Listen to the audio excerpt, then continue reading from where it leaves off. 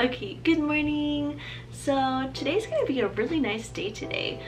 You know, at least nice for where I live. Hey Siri, what's the weather going to be like today? It's currently partly cloudy and 36 degrees. What is 36 degrees in Fahrenheit? The answer is 96.8 degrees Fahrenheit. Under 100. That's good. During quarantine, a lot of people are just realizing that they don't like being alone. They don't like being with their thoughts, or maybe they have never been alone. They've never been with their thoughts. And I think because I'm an only child, I've always just been alone. I've always been with my thoughts. That's why I'm an overthinker. That's why I have anxiety. And that's also why I'm very good at self-regulation. I have good coping mechanism, good at reading myself. I'm good at reading my body signs and my emotions. Like, I'm good at those things. If you want to go shop at a new store or try out a new restaurant or check out a park, you definitely shouldn't be hindered by the fact that you don't have anybody to go with. Just go. Moral of the story is, if you want to go do something by yourself, just go do it. Do it. Go do it. You'll enjoy it. So the first thing I want to do is go to Party City to get some earring supplies because I just love lesbian earrings. I love just like the pure willpower to turn anything into an earring. The minds of these women, amazing. It inspires me to no end. Aww. Little baby. Okay, I'm ready to go. I have my matching mask, the strawberry earrings, and the strawberries everywhere. Strawberries.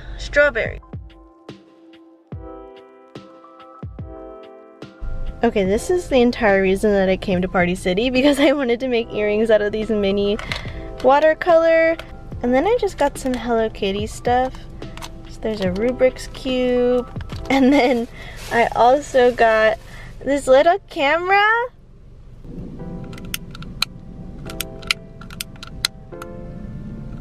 Okay, I just have to say that I'm very thankful for the masks because it deflected from this situation here. Flashback. It's March 2020. The shelves are empty. You can't even fathom the fact that you may have to wipe your ass with water in the shower. So you grapple with an elderly woman for that coveted Hello Kitty soft toilet paper. What a time. Sugar be sweet, and the world doesn't sleep when you fall.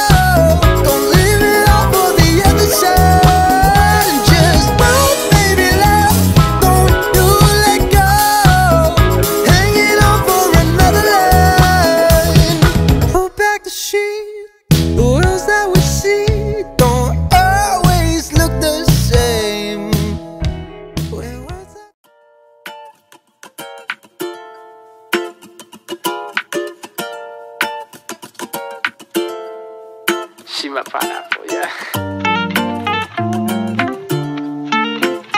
She's sour, she's so sweet, yeah.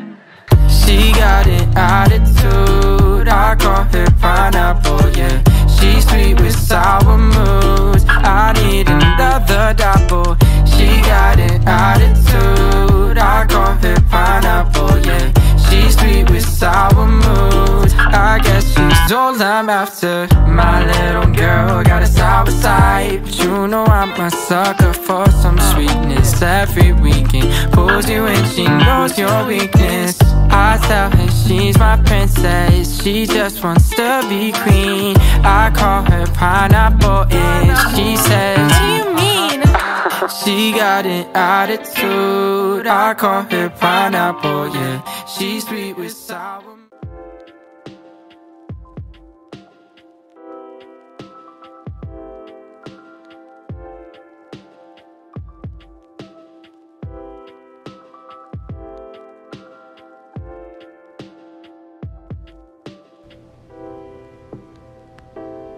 Oh, I don't feel so good.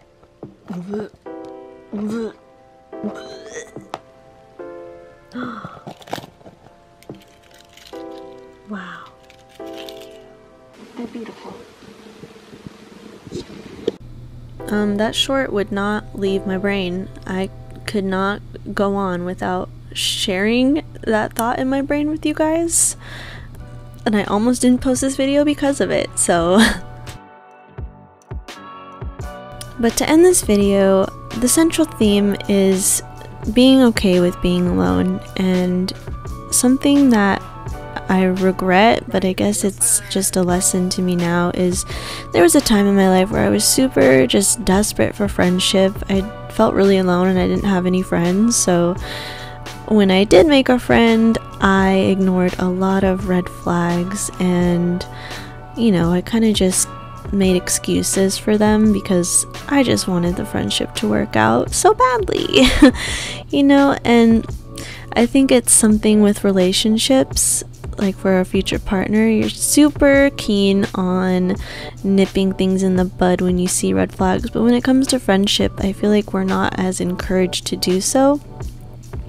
And it's also like one of the worst parts of my personality is I'm very non-confrontational, and if something like kind of weird happens that I don't like or that I feel uncomfortable with, I don't really say anything about it until I'm laying in my bed late at night and I'm thinking about it and I'm like, wow, that really bothered me, I should have said something. And then I'm in the shower thinking about all the things that I should have said, and